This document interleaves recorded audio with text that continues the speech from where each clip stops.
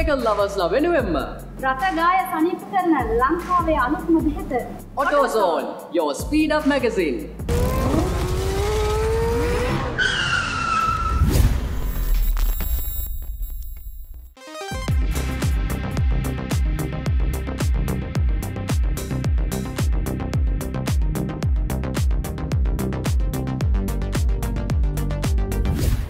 AutoZone පළවෙනි programme එකටම අද අපි අරන් අවිත් තියෙනවා ලංකාවේ කොල්ලෝ කෙල්ලන්ගේ ඩ්‍රීම් එකක් වුණ සුපර් බයික්ස් දෙකක්.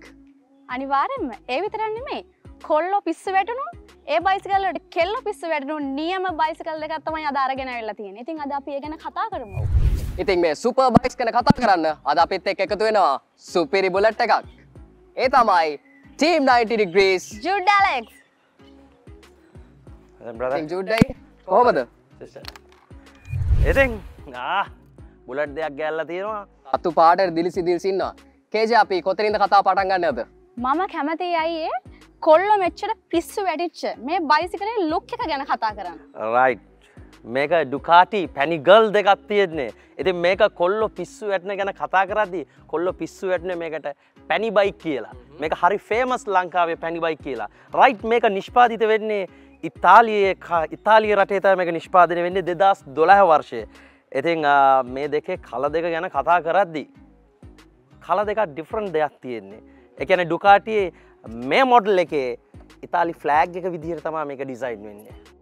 එතකොට මේක මේ ස්ටිකර් කරලා තියෙන නැත්නම් මේක ස්ටිකර් එකක් නේ යන්නේ? ඔව් අනිවාර්යෙන් මේක අපිට කස්ටමර්ස්ට ඕන විදිහට කස්ටමර් මොඩිෆයි කරන්න පුළුවන්. ඉතින් මේකේ කස්ටමර්ට ඕන විදිහට මේකේ මොඩිෆිකේෂන් ටිකක් කරලා තියෙනවා. ස්ටිකර් එකත් අවශ්‍ය විදිහට මොඩිෆයි කරගන්න පුළුවන්.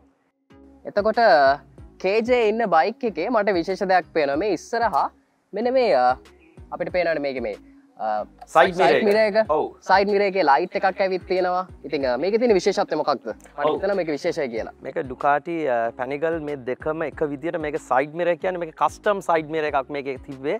ඉතින් ඒක මොඩිෆයි කරන්න මේක වෙනස් කරලා තියෙනවා. ඉතින් මේක ගැන කියද්දි මේකේ සිග්නල් ඉන්ඩිකේටරයක් තියෙනවා. සාමාන්‍යයෙන් හෙඩ්ලයිට් එකට අමතරව මේ මිරර් එකේ සිගනල් ඉන්ඩිකේටරයක් ඇවිල්ලා තියෙනවා. ඒක තමයි මේකේ තියෙන විශේෂත්වය. අයියේ මම අහලා තියෙනවා සාමාන්‍ය බයික් එකකට වඩා මේ බයික් එකේ එක මූඩ්ස් තියෙනවා කියලා. ඔව් අනිවාර්යයෙන් ඒ ගැන කියන්න ඕනේ. සාමාන්‍යයෙන් අපි රෝඩ් එකට දාගදී ඉස්සල්ලාම මේක සුපර් බයික් කැටගරි යන දෙකක්. මේක රෝඩ් එකට දාගදී අපේ පර්පස් එක අනුව රයිඩර්ගේ පර්පස් එක අනුව මේකේ මූඩ්ස් වලට වෙනස් කරන්න පුළුවන්. ඒ කියන්නේ බයිසිකලෙන් දෙන කැපැසිටියත් එක්ක තාක්ෂණයත් එක්ක රයිඩර්ට ෆුල් කම්ෆර්ටබල් වෙන්න මූඩ්ස් තුනක් එවලා තියෙනවා. ඒ කියන්නේ මේ බයික් එක සාමාන්‍යයෙන් අපි වැස්ස වගේ වෙලාවක ස්ලිප් වෙන පාර වැඩිපුර ස්ලිප් වෙන වෙලාවක යන එක මෝඩ් එකක් ටිකක් වැඩිපුර එන්ජොයි කරන්න ඕන නම් එන්ජොයි රයිඩ් එකක් ගන්න ඒ හැම මෝඩ් එකකටම මැච් වෙන විදිහට මෝඩ්ස් කීපයක් ඇවිත් තියෙනවා. අනිවාර්යයෙන් මූඩ් තුනක් හඳුන්වා දීලා තියෙනවා ඩුකාටිලා. එක මූඩ් එක රේස් මූඩ් එක. ඊට පස්සේ ස්පෝර්ට්ස් මූඩ් එක අනිත් එක වෙට් මූඩ් එක. පාරේ වැස්ස ගැන කතා කරද්දී එතනට හරියන්නේ වෙට් මූඩ් එක. ඒ කියන්නේ ෆ්ලෝ එකේ ස්කිඩ් වෙනවා නම් වතුර මොන හරි තියෙනවා නම් අපි වෙට් මූඩ් එකට දැම්මම බයික් එකේ ට්‍රැක්ෂන් කන්ට්‍රෝල් එක කන්ට්‍රෝල් වෙලා අපි කොච්චර රෙවප් කරත් අපි දෙන රෙවප් එක ECU එක හරහා ඒක කන්ට්‍රෝල් කරලා ෆ්ලෝ එකේ වෙට් කියලා එයා හඳුනගෙන සම්පූර්ණයෙන් බැලන්ස් වෙනවා. කියන්නේ අපි කොච්චර රෙවප් කරත් ECU එකට බයික් එකට ඕන විදිහට තමයි බයික් එක සම්පූර්ණයෙන් කන්ට්‍රෝල් වෙන්නේ. එතකොට අයියේ මේක මේ මීටර් පැනල් එක ගැන කතා කරමු. ඔව් මේක TFT ඩිස්ප්ලේ එකක් ඇවිල්ලා තියෙන මේ මීටර් පැනල් එකේ අවශ්‍ය පෙන්වන්නම්කෝ. මේක අවශ්‍ය හැම දෙම ඉන්ඩිකේට් කරනවා. මේවට බලා ගන්න පුළුවන් මේ වම් අත පැත්තේ සිග්නල් ඉන්ඩිකේටරේ සයිඩ් එකේ උඩ තියෙන බටන් එකෙන් අවශ්‍ය මූඩ්ස් ටික මේ තියෙන රේස් මූඩ් ඊට පස්සේ තියෙනවා ස්පෝර්ට් මූඩ් ඊට පස්සේ වෙට් මූඩ් මේ ටික මාරු කරගන්න පුළුවන්. ඒ වගේම මේක ඩයග්නොස්ටික් කරන්න පුළුවන්. ඒ වගේම මේකේ RPM එක ඉන්ඩිකේට් කරනවා, ගියර් ෂිෆ්ට් එක ඉන්ඩිකේට් කරනවා. ඒ වගේම මට බලන්න පුළුවන් ABS එක, නියුට්‍රල් එක, චෙක් එන්ජින් එක, සර්විස් එක, ෆියුල් එක ඒ හැමදේම ඉන්ඩිකේට් කරනවා මේකේ. ඉතින් ජූඩ් අය දැන් මේකේ ස්පීඩ් එක ගැන කතා කරන්නේ. ස්පීඩ් වාහනයකට යන්න පුළුවන් වගේම තමයි අපිට වාහනේ බ්‍රේක් කරගන්නත් පුළුවන් වෙන්න ඕන. එතකොට ජූඩ් අයියේ මම මේ බයික් එකට ආපු වෙලාවෙ ඉඳන් ටිකක් විශේෂයෙන් දැකපු දෙයක් තමයි සාමාන්‍යයෙන් අපි පදින බයික්ස් වල තියෙන්නේ එක කැලිප් එකයි නැත්නම් එක ඩිස් එකයි තියෙන ඉස්සරහා. මේකේ ඩුවල් ඩිස් ඇවිත් තියෙනවා. ඉතින් මේකේ තියෙන විශේෂත්වය මොකක්ද? රයිට්. මේක 330 මිලිමීටර් ඩිෂ් එකක්. බේසික් ඩිෂ් එකක් පාවිච්චි කරන්නේ. ඒ වගේම විශේෂයෙන් කියන්න ඕනේ සාමාන්‍යයෙන් බයිසිකල් වල ගද්දී ස්පෙෂල් බයික් වල දැන් සාමාන්‍ය ඩුකාටි වගේ ගත්තේ ස්පෝර්ට්ස් වලින් ගොඩාක් උඩ තියෙන අප් එකේ තියෙන බයික් එකක්. ඉතින් බ්‍රෙම්බෝ ගැන කතා කරන වර්ල්ඩ් එකේ බෙස්ම බ්‍රේක් සිස්ටම් එක තමයි බ්‍රෙම්බෝ කියන්නේ. ඉතින් මේකට කස්ටම් ෆිට් කරලා තියෙනවා බ්‍රෙම්බෝ. ඒකට හේතුව මේකේ පවර් එක. මේකේ තියෙන පවර් එකත් එක්ක මේකේ කන්ට්‍රෝල් එක හරියටම බ්‍රේක් සිස්ටම් එක ගන්න ඒගොල්ලන් බ්‍රෙම්බෝ යූස් කරලා තියෙනවා 330 mm ඩිෂ් දෙකක් ඩුවල් ඩිෂ් එකක් පාවිච්චි කරලා තියෙන්නේ. එතකොට සස්පෙන්ෂන් ගැන ගන්නවා නම් ෂෝව සස්පෙන්ෂන් දෙයක් තියෙන මේකේ තව කස්ටමයිස් කරන්න පුළුවන්. තව දෙයක් සස්පෙන්ෂන් ගැන කතා කරලා තියෙනවා. මට ප්‍රශ්න ගොඩක් තියෙනවා. කවි මේ අපි සාමාන්‍යයෙන් දකින බයික් වල මෙන්න මේ සීට් එකට යටින්නේ ගොඩක් වෙලාවට මේ සස්පෙන්ෂන් නැත්නම් මේ ෂොක් එක තියෙන්නේ. මේකේ කොයිල් ස්ප්‍රින්ග් එක ඇවිත් තියෙන මෙන්න මේ සයිඩ් එකේ එන්නේ. ඇයි එහෙම දාන්නේ? මොකක්ද විශේෂත්වය? මේක නිෂ්පාදනය මම වේලාසින් කිව්වා මේක ඉතාලිය තමයි නිෂ්පාදනය වෙන්නේ. ඉතින් ඉතාලිය ගැන කියද්දි රේසින් අලුත් තාක්ෂණය ගොඩක් හොයාගන්න රටක් තමයි ඉතාලිය කියන්නේ. රේසින් අතර টপ ලෙවල් එකේ ඉන්න කන්ට්‍රි එකක්. එතකොට මේකේ සාමාන්‍ය එදිනදා දකින්න ඇබ්සෝබ් වෙන මොනෝ ෂොක් එකේ එන තැන මේක මිඩල් ලෙවල් ලා තියෙන්නේ. එතකොට මේකට කියන්න තව විශේෂ දෙයක් තියෙනවා. මේකේ ෆ්‍රේම් එකක් එන්නේ නැහැ මේ ඩුකාටි පැනිගල් කියන එක ෆ්‍රේම් එකක් එන්නේ නැහැ. මොකද මෝටෝ GP රොසි පදින ඒ කන්සෙප්ට් එකට වැලන්ටිනෝ රොසි එයා පදින කන්සෙප්ට් එකට තමයි මේ බයික් එක හදලා තින්නේ. මේකේ බොක්ස් ටයිප් සබ් එකක් සහ මොනෝ ෂොක් එක එන්ජින් එකට ෆිට් වෙලා තමයි මේක එන්නේ. එතකොට මේකේ තියෙන සස්පෙන්ෂන් එක පර්ෆෙක්ට් ගන්න ෂොක් එක මෙතන පාවිච්චි කරලා තියෙනවා. ඒක ඒ වගේම කස්ටම මොඩිෆයි කස්ටම්ට ඇඩ්ජස්ට් කරන්න පුළුවන්, සොෆ්ට් හાર્ඩ් කරන්න පුළුවන්. මෙතන ස්ක්‍රූ එකකුත් දීලා තියෙනවා. කවි මේ දැන් අපි දෙන්න මේ බයික් එක දැක්කට පස්සේ මේ බයික් එකේ දෙන්නත් එක රවුමක් යන් කියලා කතා වුණා. ඒ වුණාට දැන් මේකේ මේ පිටිපස්සේ සීට් එක තියෙනවානේ. මේ සීට් එක ගොඩක් වෙලාවට පාවිච්චි වෙන්නේ නැහනේ. කවි මේකේ සීට් එක ගැන ඔයාලට විශේෂ මොනවා හරි දෙයක් කියන්න තියෙනවද? සීට් එක ගැන කියනවා නම් ජූඩයි මම හරියට දන්නේ නැහැ. මේ බයිසිකලේ තනි එක්කෙනෙක්ට විතරයි යන්න පුළුවන්. ඔව් කොහොමත් මේක සුපර් බයික් එක ගැන මේක සුපර් බයික් කැටගරි යන්නේ. එතකොට මේ සීට් එක රයිඩර් සීට් එක තියෙන ඊට පස්සේ පැසෙන්ජර් සීට් එක තියෙනවා. ගොඩාක් දුරට මේක ට්‍රැවල් පර්පස් එකට නෙමෙයි ගන්නෙ. සාමාන්‍යයෙන් යන් ක්‍රවුඩ් එකේ කියන්නේ තරුණයෝ පදින බයික් එකක්. මේකේ ලොකු කම්ෆර්ටබල් එකක් නැහැ මේ සීට් එකේ. නමුත් ස්පෝර්ට් පර්පස් එක මේකේ පර්පස් එක ස්පෝර්ට් එක. ඒ කියන්නේ අපි උපරිම ටෝක් එකක් උපරිම පවර් එකක් ගන්න තමයි මේක පදින්නේ. එතකොට ඒක බැලන්සින් එකට රයිඩර්ට ඕන පොසිෂන් ටිකට කොන්ට්‍රෝල් එකට තමයි මේ සීට් එක ඇදලා තියෙන්නේ. පැසෙන්ජර් සීට් එක මේක ඇත්තටම මේක මොඩිෆයි කරන්න පුළුවන්. පැසෙන්ජර් කෙනෙක් නැති විදිහට මේ සීට් එක ආෆ්ටර් මාකට් කාබන් ෆයිබර් එක මම දැකලා තියෙනවා ගොඩක් වෙලාවට අර කාබන් ෆයිබර් එක මේකක් දාලා මෙතන සීට් එකක් නැතුව ඩිසයින් කරලා තියෙනවා. අනිවාර්යයෙන්. ඉතින් ඒ විදිහට වෙලා තියෙන මේක පැසෙන්ජර් සීට් එකක් තියෙනවා. නමුත් ඕල්මෝස්ට් මේක සිංගල් රයිඩර් කෙනෙක් තමයි පදින්න තියෙන්නේ. පැසෙන්ජර්ට ෆුට් පෙක් දෙකක් දීලා තියෙනවා. නමුත් මේක සිංගල් තමයි ගොඩාක් පැදෙන්නේ. ඒ විතරක් නෙමෙයි මේ වගේ බයික් එකක් ගන්න බලාපොරොත්තුෙන් ඉන්නවා නම් කවුරු හරි මොනවද මුලින් බලන්න ඕනේ? රයිට් ඩුකාටි ගැන කියනවා නම් ඒකට අනිවාර්යෙන් හොඳ ටෙක්නීෂියන් කෙනෙක් ඕනේ මේ වගේ බයිසිකලයක් බලන්න. මොකද මං හිතන්නේ මේ බයිසිකලේ දැන් යන මාකට් එක ලක්ෂ 70 90 95 අතර මේක ඩිපෙන්ඩ් වෙනවා. මේක ඩුකාටි පැනිගාලි 959 කියන මොඩල් එක. මේකේ 1.2 එකකුත් එනවා. ඒ අතර මොඩල් 3ක් එනවා මේකේ. එතකොට මේ තියෙන මොඩල් 2ක මොඩලයක්. මේක 2017 මැනුෆැක්චර් කරලා තියෙන, අරක 2021 මැනුෆැක්චර් කරලා තියෙන්නේ. ඉතින් ওই දෙකත් එක්ක ප්‍රයිස් රේන්ජ් එක වෙනස් වෙනවා.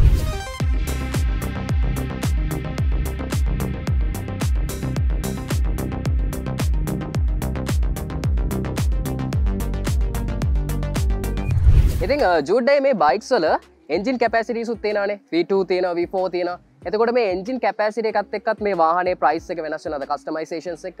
ඔව් මේක ඇත්තටම කැපැසිටි එක 959 කියන මොඩල්. මේකේ 1.2 එකකුත් වෙනවා. එතකොට මේකේ ඒ කැපැසිටි අනුව V2 V4 කියලා වෙනවා. මේකේ ඩුකාටිලා හරිම කියන්නේ යන් ක්‍රවුඩ් එක අල්ලලා තමයි මේ බයික් එක නිෂ්පාදනය කරන්නේ. ඒ වගේ මේ බයික් එක ඔයා කැපැසිටියත් එක්ක කතා කරද්දී මට මතක් වුණේ මේ බයිසිකලේ ඩුකාටි වල තියෙන හයි රේන්ජ් টොප්ම තියෙන බයිසිකලයක්. ඉතින් ඒ හින්දා මේකේ කැපැසිටි අනුව මේකේ ප්‍රයිස් ලිස්ට් එකත් ලොකු වෙනසක් සිද්ධ වෙනවා. ඉතින් දැන් තියෙන්නේ ඩුකාටි පැනිගාලි 959 V2 කියන මොඩල් එකේ තමයි තියෙන්නේ. මේකේ තව රේන්ජ් ගොඩාරියක් තියෙනවා. ගොඩක් තියෙනවා. ඉතින් මේ බයිසිකලේ ටිකක් හරි වෙනස් කියන්නේ අර අනිත් බයිසිකල් වගේ නෙමෙයි ක්ලච් එක තියෙන්නේ. ඔව් ඇත්තටම KJ මාර අමුතු දේවල් තමයි හොයාගන්නේ.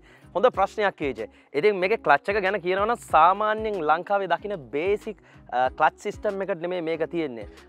සාමාන්‍යයෙන් කැපැසිටි එක හයි වෙද්දී ක්ලච් එක ගොඩාක් කම්ෆර්ටබල් වෙන්න ඕනේ. ඒ වගේම ක්ලච් එකේ සිදුවෙන කාර්යය 100%ක් වෙන්න ඕනේ. ඉතින් ඩුකාටිලා පාවිච්චි කරලා තියෙනවා බ්‍රෙම්බෝ ගැන කතා මම බ්‍රේක් සිස්ටම් එක ගැන කතා කරා. ඒගොල්ලන්ගේම හයිඩ්‍රොලික් ක්ලච් එකක් 3 fingers හයිඩ්‍රොලික් ක්ලච් එකක් යූස් කරලා තියෙන්නේ. එතකොට මේක කේබල් එකක් එන්නේ නැහැ. මේක ඔයිල් වලින් තමයි මේ ක්ලච් එක වැඩ කරන්නේ. අපිට මෙතන උඩ ඔයිල්ස් දැක් ගන්න පුළුවන් මේ දාලා තියෙනවා. මෙතන ඔයිල් ෆිල් කරන්න පුළුවන් ඒවත් බ්‍රෙම්බෝ ඇවිල්ලා තියෙන ඒකේ ගේජ් එක මොකද්ද යූස් කරන ඔයිල් එකත් සඳහන් කරලා තියෙනවා එතකොට මේකේ හයිඩ්‍රොලික් ක්ලච් එකක් තමයි යූස් කරලා තියෙන්නේ එතකොට සාමාන්‍ය මේකේ මේ සාමාන්‍ය යතුරු එන්නේ බයිසිකල් එක හෑන්ඩල් එක මේකේ ඉන්නේ මේ ටැංකියේ ඇයි මේක මම කිව්වේ රේසින් පර්පස් එක කියන්නේ ඩිස්ප්ලේ එක ගාව මෙතන ඒ වගේම ඩෑම්ප් එක කරලා තියෙන මෙතන ෆ්‍රී තියාගන්න මෙතනින් ඩිස්ටන්ස් එක ගන්න මෙතනට මේ ටැංක් එකේ ලිඩ් එක ගාවට යූස් කරලා තියෙනවා ඉග්නිෂන් ස්විච් එක ඉතින් ඒ හින්දා එක පාස් වෙන සහ රයිඩර් පාස් වෙන්න තමයි ඒක එතනට දාලා තියෙන්නේ ඉතින් ජුඩ්ඩයි දැන් කවි කතා කරපු දේවල් එක්ක මම මේ බයික් එකට නැග්ගට පස්සේ මේ සාමාන්‍ය මෙන්න මෙතන ඉස්සරහා අර හෙඩ්ලයිට්ස් වලට පල්ලෙහෙන් අපිට දකින්න පුළුවන් පොඩි කවුස් වගේක් තියෙනවා ඒ ඉන්ටේක් එකට. ඉතින් මේ ඩිසයින් එක හරි විශේෂයි. ඔව් මම කියන්නේ මේ මොඩල් දෙකේ මම ඉස්සෙල්ලත් කිව්වා රේසින් පර්පස් එකට මේක අරන් තියෙනවා. ඒතර එයා ඉන්ටෙක් දෙක එළියට ඒගොල්ලන් ඉන්ස්ටෝල් කරන්නේ නැතුව මේකේ හෙඩ්ලයිට් එක ඉදිරිපස ලයිට් එක ඇතුලෙන් තමයි එයා ඉන්ටෙක් දෙකට අරන් තියෙන්නේ. ඉතින් ඒ හින්දා මේකේ ලයිට් එක ඩිසයින් කරලා තියෙනවා. ඒ ෆේස් එකත් අරන් නිකන් මොන්ස්ටර් ලුක් එකක් අරන් තියෙනවා මේක. ලුක් එකක් අරන් තියෙනවා. ඉතින් ඒ වගේම තමයි දැන් මේ බයික් එකේ අපිට මේ පල්ලෙහෙන් දකින්න පුළුවන් සාමාන්‍යයෙන් මේකේ කූලින් සිස්ටම් එක මේ හැමදේම සාමාන්‍යයෙන් අර සාමාන්‍ය බයික් එක වගේ නෙමෙයි සාමාන්‍ය මේකේ වෙනම කූලින් සිස්ටම් එකකුත් තියෙනවා. මේ මොකද එන්ජින් ධාරිතාවයත් එක්ක බයික් එක අනිවාර්යෙන් කූල් කරගන්න ඕනේ. එතකොට ඒ කූලින් සිස්ටම් එක ගැන අපි පොඩ්ඩක් කතා කරමු. ඔව් මේක ඇත්තටම LC ලික්විඩ් කූලර් සිස්ටම් එකක් තියෙනවා. ඒ වගේම එයා කූලර් සිස්ටම් එකක් තියෙනවා. ඉතින් ලොකු රේඩියේටර් තමයි මේක යූස් කරලා තියෙන්නේ. එයා එක ඩිරෙක්ට් වදින්න පුළුවන්. මේකේ එන්ජින් එක ඉක්මනට කූල් කරගන්න පුළුවන් සිස්ටම් එකක් තමයි මිඩල් ලෙවල ලොකු එයා ක්ලියුණු සිස්ටම් එකක් සෙට් කරලා තියෙන්නේ. එතකොට මේකේ රේඩියේටරෙන් ඉක්මනට එයා එක ඉන්ටෙක් කරලා මේක ඉක්මනට කූල් කරගන්න පුළුවන්. ඉතින් ඒ වගේම විශේෂයෙන් කියන්න ඕනේ මේ බයිසිකල් දෙකම ගැන කතා කරද්දී මේක සාමාන්‍යයෙන් රයිඩර්ට පාස් වෙන හැම වෙලෙම මේ දෙකේම මැද ඩෑම්පර් දෙකක් ඇවිල්ලා තියෙනවා. සාමාන්‍යයෙන් බේසික් මං හිතන්නේ 4cc වෙනකම්ම බේසික් එන්නේ. ඉතින් අර රේසින් පර්පස් එකකින්ද අපි ස්පීඩ් බයික් එක ගමන් කරද්දී ස්පීඩ් අපි මේක රයිඩ් කරද්දී මේක පව කරන්න පුළුවන් සාමාන්‍ය 299ට විතර මේක පව ගන්න පුළුවන් මේක ආෆ්ටර් මාකට් ගැජට් එක ඊට වඩා රේන්ජ් එක ගන්න පුළුවන් බෙස්ට් टॉप ස්පීඩ් 270 290 99 ඒ අතර මේක පව ගන්න පුළුවන්. ඒතර ඒ වගේ අවස්ථාවක රයිඩ් කරද්දී හැන්ඩල් එක බබල් එකක් එන්නේ නැති වෙන්න රයිඩර්ට ඊසි වෙන්න මැදින් ඩෑම්ප් එකක් ඒගොල්ලන් යූස් කරලා තියෙනවා. ඔව් අය දැන් තරුෂ බයිසිකල් සේෆ්ටි එක ගැන කතා කරා. මට ඕනේ මේක දැනගන්න මේ ස්විං ආම් එක ගැන. මේක හරි වෙනස්. තරුෂ මාර ප්‍රශ්න තරුෂ හැම වෙලේම කේජේ අහන්නේ මේ බයිසිකල් ශේත්‍රයේ මාර එයාට දැනීමක් තියෙනවා රයිට් කේජේ. ඔයාට ස්විං ආම් එක ගැන අහනවා නම් මේ ස්විං ආම් එක අනිත් බයිසිකල් වලට ගොඩාක් වෙනස්. මොකද මේ ස්විං ආම් එක දකින්න ගොඩාක් අඩුයි. අපි දකින එදිනෙදා දකින ජැපනීස් බයික් වලට දකින්නම නැති තරම්. ඉතින් මේ ස්විං ආම් එකට කියන්නේ ප්‍රෝ ආම් කියලා. මේක සාමාන්‍යයෙන් මේක මෝටර් GP එකට විශේෂයෙන් යූස් කරනවා. මේක මම කිව්වා රේසින් පර්පස් එක බයික් එකේ බැලන්ස් එක එතකොට ලයිට් වෙයිට් එකට තමයි මේක යූස් කරලා තියෙන්නේ. මේක ප්‍රෝ ආම් සිස්ටම් එක.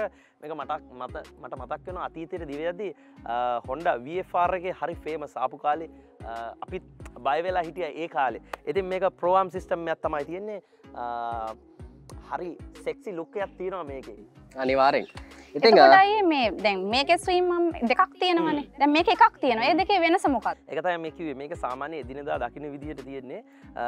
මේක ඊට වඩා වෙනස්. මේකට ප්‍රෝ ආම් කියලා තියෙන්නේ. ඒක ලින්ක් දෙකකින් ආයු වෙන්නේ. මේක තනි ලින්ක් එකකින් තමයි මේක රෝදේ වීල් එක ෆික්ස් කරලා තියෙන සෙට් වෙලා තියෙන්නේ. ඉතින් මේ බයික් එකේ ගොඩක් දේවල් ගැන අපි කතා කරා. ඉතින් මේ වගේ සුපර් බයික් එකක් ගත්තට පස්සේ මේකේ සද්දේ පොඩ්ඩක් ඇහුවේ නැත්තම් ජූඩ්ඩයි නිකන් හිතට හරි මදියක. අපි පොඩ්ඩක් මේ වාහනේ ස්ටාර්ට් කරලා සවුන්ඩ් එක කොහොමද කියලා බලමු බලන කට්ටියට. මේකේ තියෙන යුනික් සවුන්ඩ් එකක් අපි පොඩ්ඩක් ගැන කතා කරමුනේ. අනිවාර්යයෙන් සවුන්ඩ් එක ගැන කතා කරනවා. ඒ වගේම තව කියන්න ඕනේ මේ අපේ අය ගොඩාක් දැනුවත් වෙන්න ඕනේ. මේකේ ඇක්සලරේටර් ගැන කතා කරනවා නම් මේක රෙව් අප් කරද්දී මේක ඇක්සලරේටර් ගැන කතා කරනවා මේක ඇවිල්ලා තියෙන්නේ සෙන්සර් සිස්ටම් එකට ඇවිල්ලා තියෙන්නේ. මම ක්ලච් එක ගැන කතා කරනවා වගේම කේබල් නෑ වගේම ඇක්සලරේටරත් කිසිම කේබල් එකක් නෑ මේකේ. මේකේ සෙන්සර් සිස්ටම් එකට තියෙන අපි රෙව් අප් කරද්දී මෙතන සෙන්සර් එක ECU එකේ හරහා සිග්නල් එක දෙනවා. ඉතින් අනිවාර්යෙන් ඔයා කිව්වා වගේ මේක ස්ටාර්ට් කරලා සද්දයක් ඒ කියන්නේ රෙව් අප් කරලා බීට් එකක් පෙන්නුනේ නැත්තම් මේ බයිසිකලයට හරි මදි වගේ. ඉතින් අපි මේක පොඩි ස්ටාර්ට් එකක් දාන්න පුළුවන්.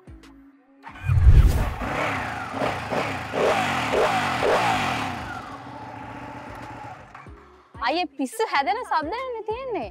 පාරේ යද්දි දෙපාරක් හැරිලා බලන්න හිතන සද්දයක් මේ බයික් එකේ නම් තියෙන්නේ. ඒක තමා ඩුකාටිලාගේ තියෙන වෙනස ඩුකාටි පැනිගල්ගේ තියෙන වෙනස.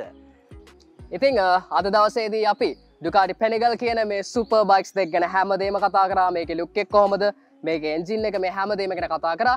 ඉතින් අද දවසේදී මේ program එක ලස්සන කරගන්න අපිට ගොඩක් අය support කරා. ඉතින් මේ bikes අපිට ලබා දුන්න කට්ටිය ගැන අපි කතා කරොත්. ඔව් ඒ වගේම අනිවාර්යයෙන්ම ඒගොල්ලන්ව මතක් කරන්න ඕන ආදරෙන් ඩිලාන්, ඒ වගේම ධනංජය, ඒ වගේම රුවන් සමීර, ඒ වගේම නිදුෂාන් මගේ මිත්‍රයා.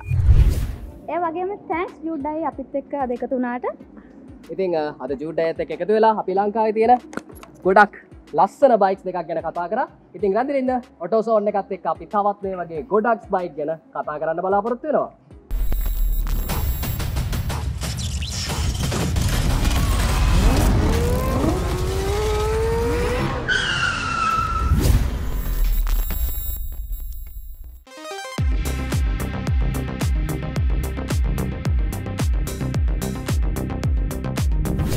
ඉතින් මේ තියෙන යුනික් වෙනස් වාහනය ගැන කතා කරන්න අද මාත් එක්ක ඉන්නවා යොහාන්. කොහොමද යොහාන්? ඉතින් දැන් මේ පේන්න තියෙන සාමාන්‍ය වාහනයක් වගේ නෙමෙයිනේ. ඇත්තට මේ මොඩිෆිකේෂන් එක කරන්න කලින් මේකේ ඇත්තට මේ වාහනේ මොකද්ද? මොකද්ද මේකේ මොඩල් එක? මේක 2007 manufacture Range Rover Sport brand new vehicle එකක්. ඔව්. ලංකාවේ පාරවල් වල තියෙන Range Rover Sport එකක් වගේ නෙමෙයිනේ මේක. ටිකක් වෙනස් විදිහේ වාහනයක් කියලා තමයි බැල් බැලනට කෙනෙක්ට හිතෙන්න පුළුවන්. ඉතින් යොහාන් කියනකො මට මේ වාහනේ කලර් එක සහ මේකේ කරලා තියෙන මොඩිෆිකේෂන්ස් ගැන. මේකේ අපි ඇත්තටම ගත්තොත් 90% විතර මොඩිෆිකේෂන් එකක් මේ වාහනේට කරලා තියෙනවා. මේ කලර් එක ඔරිජිනල් තියෙන්නේ blue. නමුත් දැන් තියෙන්නේ white. හැබැයි මේක රැපින්. මේ වාහනේ කලර් එකේ මොන හරි විශේෂත්වයක් තියනවද? ඔව් මේ රැපින් එක imported රැපින් එකක්. මේ කලර් එක තියෙන්නේ pearl white, chameleon, purple colour එකෙන් තමයි මේ කලර් mix එකක් එක්ක තියෙන රැපින් එක තමයි මේක. එතකොට කලර් මික්ස් එකක් කියන්නේ මේකේ white උනාට තවත් නිකන් blue කලර් එකක් වගේ අවුඩ ගියන් පොඩක් පේනවනේ. ඔව් පොඩක් කියන්නේ purple කලර් එකත් එක්ක mix එකක් තමයි මේකේ තියෙන්නේ ආලෝකෙත් එක්ක. හරි. ඉතින් ඊට පස්සේ අපි මේ වාහනේ headlights ගැන කතා කරොත් headlights customize කරලා තියෙන්නේ. ඔව් මේක ඇත්තටම ගත්තොත් after market headlight set එකක් තමයි තියෙන්නේ. හැබැයි මේ after market headlights ගොඩක් අය කරන්නේ අරගෙන ගෙනල්ලා කෙලිම වාහනේට fix කරන එක. අපි ඊට අමතරව මේක සම්පූර්ණයෙන් ගලවලා ඇතුලේ තියෙන headlights rings පවා modification එකකට ගිහිල්ලා තමයි නැවත සවි කරලා තියෙන්නේ මේ වාහනේට.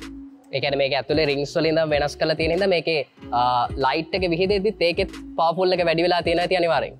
ඔව් ඊට වඩා මේක modification කරලා තියෙන එකට මේක අලංකාරය පිළිබඳව ගත්තොත් modification part එකක් විදිහට ගත්තොත් ඒක number 1 level එකට අපි කරලා තියෙනවා. number 1 එකට ඇවිල්ලා තියෙනවා.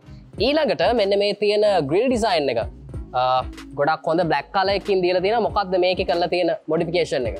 මේකේ මොඩිෆිකේෂන් එක කියලා කියන්නේ මේක ඔරිජිනල් එන්න මේ ලුක් එක නෙමෙයි තියෙන්නේ.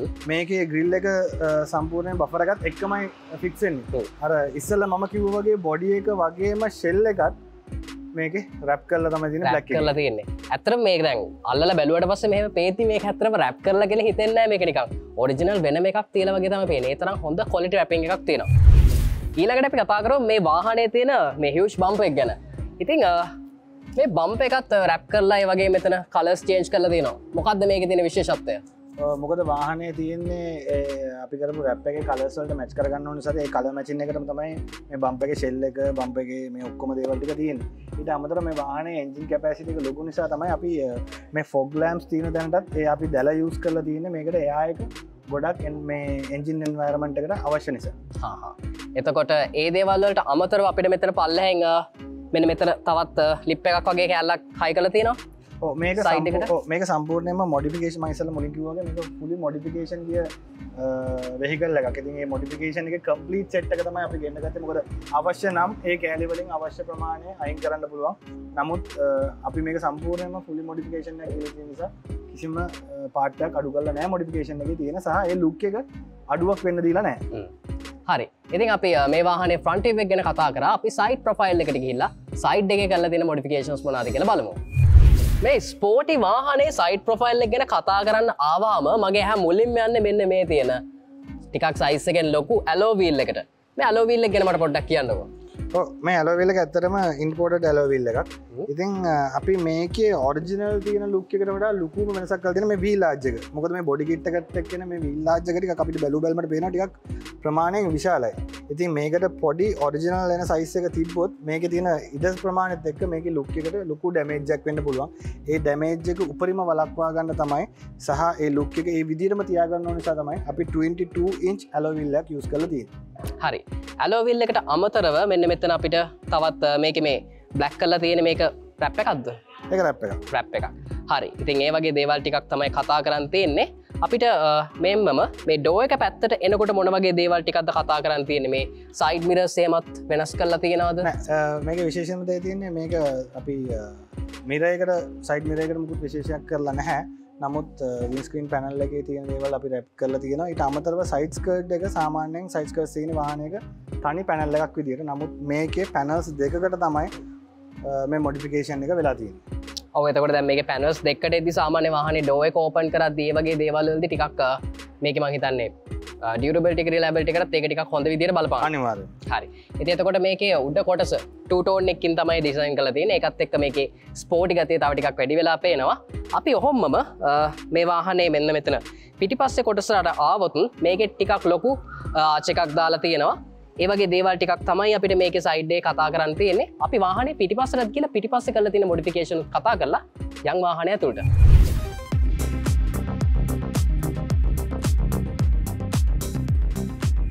ඊට පස්සේ අපි මොඩිෆිකේෂන් එක ගැන කතා කරන්න આવොත් මේකේ බම්ප් එක වගේම එක්සෝස් පයිප් වල තියෙන විශේෂ දෙයක්. අපි කතා කරමු ඒ ගැන. මොකද මේකේ ස්පෝර්ට් ලුක් එක එන්න ඕන නිසා ඒ අදාළ විදිහට තමයි මේකේ අපි බම්ප් එක ඩිසයින් කරලා තියෙන්නේ මේ වාහනේ. ඒට අමතරව කියන්නේ ඩිසයිනින් පාර්ට් එක ඔරිජිනල්ම ආපු නිසා අපිට විශේෂයෙන් කලර් රැප් කරද්දී අපිට ඒකේ වෙනසකට කරන්න උනා. මොකද බ්ලැක් and අපි යූස් කරපු වයිට් two tone කලර් එක. අනිත් එක තමයි එක්සෝස් ලේයර්. එක්සෝස් එක සාමාන්‍යයෙන් මේ වාහනේ එන්නේ එක එක්සෝස් ලේයර් එකක් විතරයි. නමුත් මොඩිෆිකේෂන් එක කරද්දී අපිට එක්සෝස් ලේයර්ස් දෙකක් දාගන්න උනා මේකේ මොඩිෆිකේෂන් එක සක්සස් කරගන්න. ඉතින් මේ වාහනේ මේ දීලා තියෙන ඩුවල් එක්සෝස් එකත් එක්ක මේ මොඩිෆිකේෂන් එකත් එක්ක මේකේ ස්පෝර්ටි ලුක් එක අනිවාර්යෙන් වැඩි වෙලා තියෙනවා. හරි. අපි යන් එහෙනම් වාහනේ ඇතුළේ කරලා තියෙන මොඩිෆිකේෂන්ස් මොනවද බලන්න. ස්පෝර්ට්ස් ලක්ෂරි වාහනයක ඇතුළට ආවට පස්සේ ඒ තියෙන කම්ෆර්ටබල් එක අපිට හොඳටම දැනෙනවා. අපි කතා කරන්න පටන් ගමු මේ වාහනේ ඩෑෂ්බෝඩ් එකෙන් කරලා තියෙන මොඩිෆිකේෂන්ස් මොනවද කියලා. විශේෂයෙන්ම මේ ඩෑෂ්බෝඩ් එකට අපි අල්කන්ටාරා කියන මැටීරියල් එක තමයි යූස් කරලා තියෙන්නේ. මොකද මේ මැටීරියල් එක ගත්තම වාහනේ තියෙන ස්පෝර්ට් ලුක් එක වගේම රිච් ලුක් එකත් හොඳ ප්‍රීමියම් ෆීල් එකක් දැනෙනවා. මේ ෆීල් එක අපිට ඊට වඩා දැනෙනවා. මොකද රීසන් එක තියෙන්නේ සහ ඔරිජිනල් තියෙන ඩෑෂ්බෝඩ් එකට දැන් අපේ රටේ පවතින රස්නෙත් එක්ක කිසිම වෙලාවක ඩැමේජ්යක් වෙන්නේ නැහැ. මොකද ඔරිජිනල් එක ඩැමේජ් කරලා නෙමෙයි ඇල්කන්ටාරා මැටීරියල් එක පාවිච්චි කරලා තියෙන්නේ. විශේෂම දේ තමයි මේක අපි අල්කන්ටාරා කියන මැටීරියල් එක තමයි යූස් කරලා තියෙන්නේ. මොකද මේ මැටීරියල් එක ගත්තම වාහනේ තියෙන මොඩිෆිකේෂන් එකට මැච් වෙනවා වගේම රිච් ලුක් එකට ඒ ප්‍රීමියම් ලුක් එකට මේක මාර සපෝට් එකක් වෙනවා. ඊට අමතරව මේකේ වාහනේ තියෙන ඔරිජිනල් ඩෑෂ්බෝඩ් එක කිසිම ඩැමේජ්යක් වෙන්නේ නැති වෙන තමයි මේ අල්කන්ටාරා මැටීරියල් එක අපි යූස් කරලා තියෙන්නේ. විශේෂිතම දේ තමයි මේ වාහනේ අපි සීට්ස් වලට ඉස්සරහට කතා කරද්දී සීට්ස් වලට ආවේනික වෙච්ච කලර් එක මැච් කරන්න පුළුවන් වෙන තමයි මේ අපි මේ කෝඩ් එක අපි කලර් එකෙන් යූස් කරලා තියෙන්නේ. ඔරේන්ජ් ලයින් එකක් දාලා තියෙන ලස්සනට. හරි.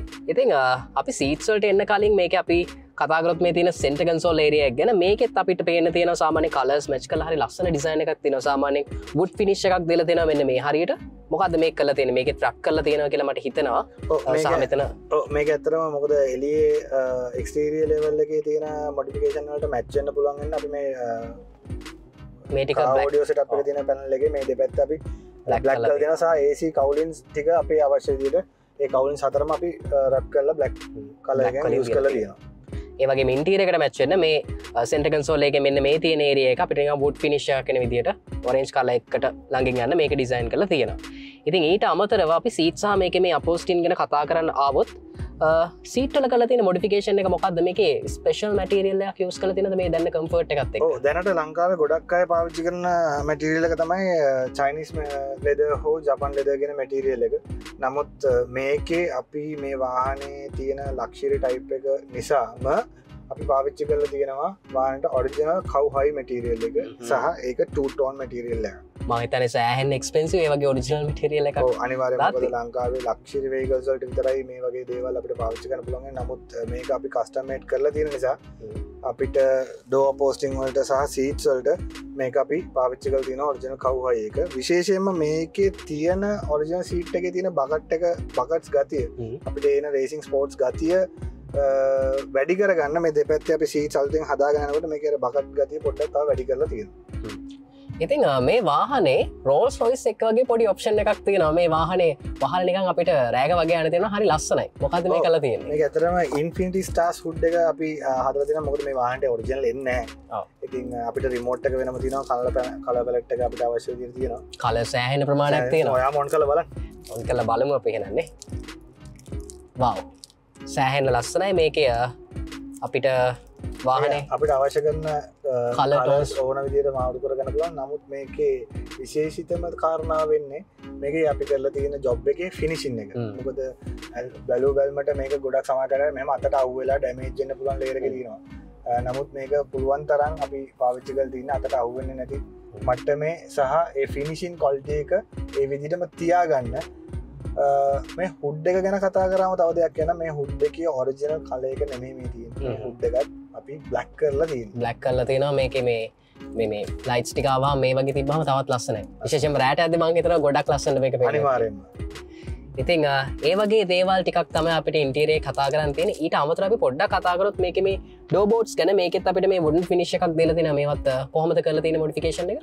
වුඩ් ෆිනිෂ් එක ගත්තම අපි මේකේ ප්‍රමාණයක් විතරයි කරලා තියෙන්නේ. මොකද ඊට වඩා අපි ලොකු වෙහෙසක් දරලා තියෙනවා මේකේ මේ ඩෝ පැනල්ස් වල තියෙන මේ කව්හයි මැටීරියල් එක. මොකද සාමාන්‍ය කව්හයි මැටීරියල් එකක් ස්ට්‍රෙච් වෙන ප්‍රමාණය හරි අපමයි. ඒ නිසා අපි මෙන්න මේකටත් අර කිව්ව ඉස්සලා වගේ අල්කන්ටාරාකට යූස් කරපු ඒ කෝඩ් එකේ මේ නූලෙන්ම සහ කව්හයි මැටීරියල් එකම තමයි මේ ඩෑෂ්බෝඩ් එකත් අපි ඩිසයින් කරලා තියෙන්නේ ෆුල් කම්ෆර්ටබල් වෙන්න. අනිවාර්යයෙන්ම මේ වාහනේ සීට්ස් වල ඉඳගත්තාම ඒ මැටීරියල් වල තියෙන ෆිනිෂින් එක ඒ වගේ මෙන්න මේ උඩ තියෙන ලයිට්ස් වල තියෙන ෆිනිෂින් එක සහ ඒකේ තියෙන ඒ ෆීල් එක ඇත්තටම දැනෙනවා. මම හිතන්නේ මොඩිෆිකේෂන් එකක් කරද්දී වැදගත්ම දේ කරනවට මොඩිෆිකේෂන් එකක් කරනවට වඩා ෆිනිෂින් එකක් ක්වොලිටි එකක් ඒ දේවල් දැනන විදිහට මොඩිෆිකේෂන් එකක් කරන එක. ඊට අමතරව විශේෂ දෙයක් තියෙනවා මට කියන්න. මොකද සාමාන්‍යයෙන් අපි ඔයා කිව්වා වගේ ඉස්සෙල්ලා මොඩිෆිකේෂන් එකක් කරද්දී මැටීරියල් එක පාවිච්චි කරලා සමහරක නැදුනොත් සහ මුදල ගැන හිතනවා. නමුත් මේ මැටීරියල් එක මිලෙන් අධිකයි. ඊට වඩා විශේෂම දේ තමයි දැන්ට ලංකාව තුළ තියෙන රස්නේ වාහනයක් ඇතුළට නැක්කම පැසෙන්ජර් ගොඩක් කරලා අමාරු වෙන්න පුළුවන්. නමුත් මේකේ ඒ ආලෝකයේ ඒ රස්නේ ගොඩක් කරලා ඇබ්සෝබ් කරගන්නවා මේ මැටීරියල් එක ඇතුළට. ඒ නිසා කම්ෆර්ටබල් පැසෙන්ජර් කෙනෙක්ට මේ වාහනේ ඩ්‍රයිව් කරගෙන යන්න පුළුවන් ප්‍රවණතාවයක් මේ මැටීරියල් එකත් එක්ක පවතිනවා. ස්පෝර්ට්ස් ලක්ෂරි වාහනයක් වුණාම ඒ වාහනයට කරන මොඩිෆිකේෂන් එකත් පුළුවන් තරම් ක්වොලිටි එකට කරන්න ඕනේ. ඉතින් ඒ වගේ ක්වොලිටි එකට කරපු මොඩිෆිකේෂන් එකක් ගැන අද අපි කතා කරා. ලංකාවේ මීට කලින් පාවිච්චි කරලා නැති මැටීරියල්ස්, ඒ වගේ මේ තියෙන ලුක් එක, මේ ඩිසයින් එක හැමදේම A to Z අද අපි කතා කරා. ඉතින් අපි ඊළඟ සෙග්මන්ට් එකෙන් හම්බෙමු තවත් මේ වගේ සුපිරි වාහනයකින්.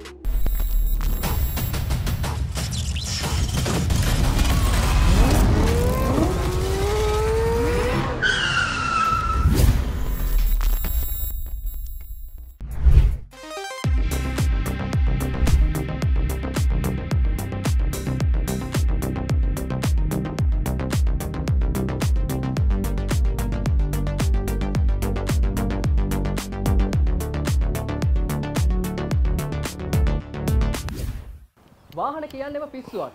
අද අපි කතා කරන්නේ පිස්සු හැදෙන වාහනයක් ගැන. ඔව් තරුෂ, ඉතින් මේ වෙනකොට මේ වාහනේ නොදන්න කෙනෙක් නැහැ. ඉතින් මේ වාහනේ Facebook එක හරහා TikTok එක හරහා මාර ජනප්‍රිය වෙච්ච වාහනයක්. ඉතින් අද වෙනකොට මේ වාහනේ ගැන ගොඩක් අය කවි කිව්වා වගේම ගොඩක් අය දැකලා තියෙනවා සෝෂල් මීඩියා වලින්. ඉතින් මේ වාහනේ ස්ටිකර් කරලා තියෙනවා, ටෙඩි බෙයාල එල්ලලා තියෙනවා. මේකේ නැති දෙයක් නෑ ඇත්තටම කිව්වොත්. මේ වාහනේ ඔයගොල්ලන්ට පේනවා ඇති වහලේ උඩ ගොඩක් දේවල් දාලා තියෙනවා. ඉතින් ඇත්තටම කේජේ මේ වාහනේ දැක්කාම ඔයාට මොකද හිතෙන්නේ? මට හිතෙන්නේ මෙයා ට්‍රිප් එකක් යන ගමන්ද කොහෙද ඇවිල්ලා තියෙන්නේ. මේකේ කවි අපිට දකින්න පුළුවන් බූට් එකක් එල්ලලා තියෙනවා. ඊළඟට ගෑරුප්පුවක් තියෙනවා. මෙන්න මෙතන මේ ගෑල් ළමයි ගෲප් ඇඳලා තියෙනවා. මීට කලින් ඇත්තටම ලංකාවේ පාරේ මේ වගේ වෙනස් විදිහ අමුතු විදිහ කායයක් දැකලා තියෙනවද? මීට කලින් දැකලා නෑ මම මේ වගේ වාහනයක්. මට පිස්සු හැදලා ඉන්නේ මේ වාහනේ දැකලා. ඉතින් අද අපි මේ පිස්සු හැදෙන වාහනය ගැන කතා කරන්න මේ වාහනේ ඕනටත් ප්‍රෝග්‍රෑම් එකට එන්න කියලා ආරාධනා කරා. ඉතින් තාරුක හෙලෝ කොහොමද ඉතින්? හොඳයි. හලෝ අයියා. හයි. හරි. ඉතින් තාරුක ඇත්තටම දැන් එළියෙන් දැක්කහම මේ වාහනේ මේ ටෙඩි බෙයාස් ලැල්ලලා තියෙනවා. එක එක මොඩිෆිකේෂන්ස් ගොඩක් කරලා තියෙනවා. ඇත්තටම මොකද්ද මේ කායක මොකද්ද මේ කායකේ බ්‍රෑන්ඩ් එක? මේක Toyota Corolla K20 කියන මොඩල් එක 1971 කාර් එක තියෙන ඔරිජිනල් තත්ත්වයේ වෙහිකල්යක් නෙමෙයි දැන් නම් තියෙන්නේ. අර මට හිතෙන මගේ ආස කරන වයිබ් එකේ මගේ يعني මොඩිෆිකේෂන් එකක් එක පැත්තක්. එතකොට අයියේ දැන් කවුද අපේ තුෂාර කිව්වා වගේ මේ කායකට ඔයාගේ යුනික් වෙච්ච නමක් තියෙනවද? ඔව් මේකට පොඩි නමක් තියෙනවා. ඒක නම ජිගිරි බිරිස්සා. ජිගිරි බිරිස්සා මොකක්ද අයියේ නම? නම වැටුනේ නම් මේක මම ටිකක් දුර මම ඉන්නේ කඩවත. මම කායක ගෙන ගොඩාක් දුර පළාතකින්. ඒ එනකොට මට කායක ගන්න ගියපු වෙලාවේ කායක ස්ටාර්ට් කරලා මම පොඩි දුරක් යනකොට මට ඒක ඇත්තටම ආපු ඒක අර කායක එන්ජින් සද්දේ වාහනේ ඉතින් මේක ටිකක් ලදරන්නේ ටිකක් අර රස්ට් කායකක්. ඒ සද්දෙත් එක්ක මට ඇහුණු ජිරි ජිරි ජිරි සද්දෙත් එක්ක මට එවලේ එදාම ඇත්තටම හිතුණ නම තමයි මම මේ දාගත්තේ එහෙම කියලා.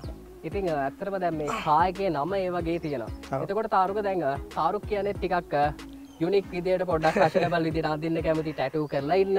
ඒ වගේ නිකන් පොඩි ස්ටයිල් එකක් මේන්ටේන් කරන කෙනෙක්, යුනික්නෙස් එකක් තියෙන කෙනෙක්. එතකොට කායකත් ඒ වගේ පොඩි අමුතු වයිබ් එක, අමුතු යුනික්නෙස් එකක් මේන්ටේන් කරන කෙනෙක්. එතකොට ඔයාගේ පර්සනැලිටි එකයි මේ කායකේ තියෙන පර්සනැලිටි එකයි මට දෙක ගොඩාක් හොඳට මැච් වෙනවා. මොකද්ද මේකේ සම්බන්ධය? අපිට කියන්නකෝ අපේ බලන කට්ටියට දැනගන්න.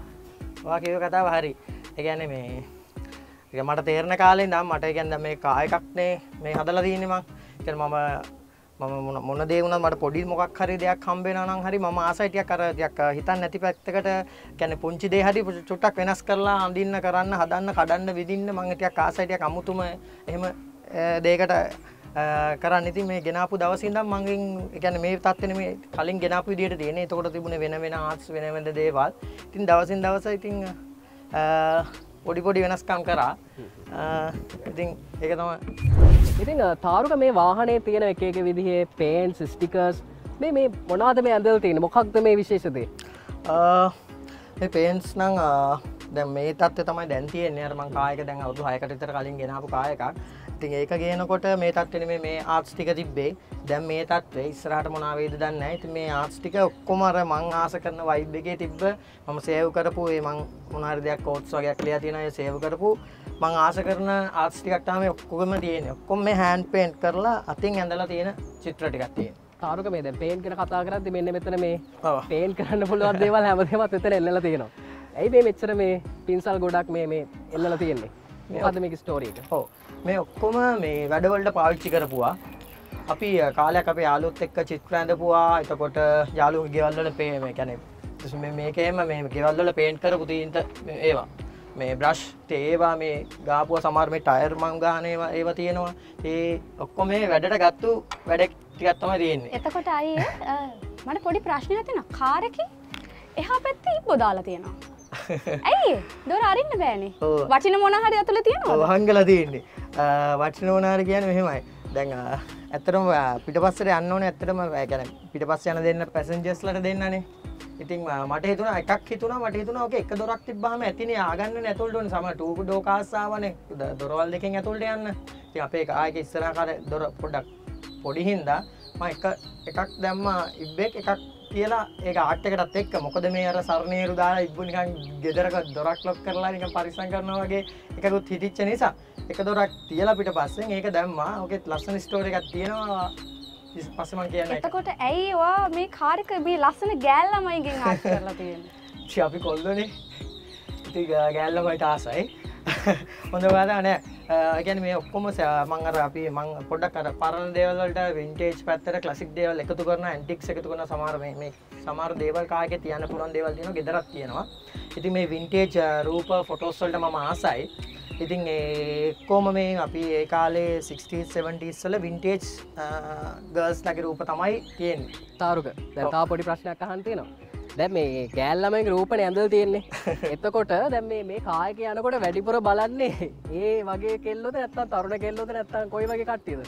කොල්ලෝ ඉතින් කොහොමත් ආසයි. ආසයි. නම්බර් 1. කොල්ලෝ ඉතින් කොහොමත් ආසයි. ඉතින් ඒ බලන දේ එක මෙහෙමයි. ඒක කාර් එක චුට්ටක් අර ටිකක් හුරු නෑනේ පාරේ යනකොට. ඉතින් අර සමහර ඒවා තියෙනවා. ඉතින් අර ගොඩාක් ඉතින් පාරේ යනකොට අපිට දකින්නම අලුත් වාහනනේ. ඉතින් ඒවා ඉතින් අපිට පාරේදී ෂෝරූම් වල ඔක දකින්න පුළුවන්. ඉතින් අර එක පාට් මේ මොකක්ද දෙන්නේ කියලා සමහරක් අර පාරේ ඉන්නකොට සමහරක් අය කියන්නේ මොකක් හරි ඒගොල්ලෝ පොඩි ඩිස්කෂන් එකක ගියත් හැරිලා බලනවා මොකද්ද කො මේ ඉන්නේ වගේ නිකන් අර අමුතු මොකද්ද මේ ඉන්නේ කියලා හිතාගන්න බැරි එකක්. ඉතින් අර ඉතින් වෙනසක් නෑ. කෙල්ලෝ කොල්ලෝ බාල මහලු ගොඩක් අයගේ ඉතින් තියෙනවා. ඔව් මේ අපේ කවි වාහනේ ඇතුළට ගියා. වාහනේ ඇතුළෙත් ගොඩක් විශේෂ දේවල් ඇති. නේද කවි? හා මම මේ බැලුවේ මේක ලියලා තියෙනවා. මේක ලියලා තියෙනවා ඒස් තනිකරම මායාවක්. හිත අන්තෙට අරයි යන පිස්සුවක්. කවුද මෙලුවේ? ඔයාටත් මං අද දෙනවා කලියන්. මගේ ඔතන තියෙනවට පේනවත් දැන් මාක එකක් තියලා තියෙනවා සයිඩ් එකේ. මාක පෙන් එකක්. ඒ කියන්නේ මෙහෙමයි මං ඕක තියාගත්තේ එන කියන්නේ මට ඒ කියන්නේ යාළුවෝ අපි හම්බෙන තැන්වලදී ඒගොල්ලන්ගේ මොන හරි දැනෙච්ච දෙයක් හිතිච්ච දෙයක් එදා අපේ හම්බෙලා මොකක් හරි දෙයක් මෙමරියක් තියෙනවා නම් හරි මං ගැන හරි මොනවා තියෙනවා නම් පොඩි උඩ නෝට් එකක් ලියන්න මං ඒක වෙනම තියෙනවා. ඉතින් ඔයගොල්ලෝ දෙන්නටත් අද තියෙනවා ලියන්න. කියන්න ඕනේ ඒ රාජකාරී. කියන්න. අද අපි මේක නම් පිස්සුවක් බං.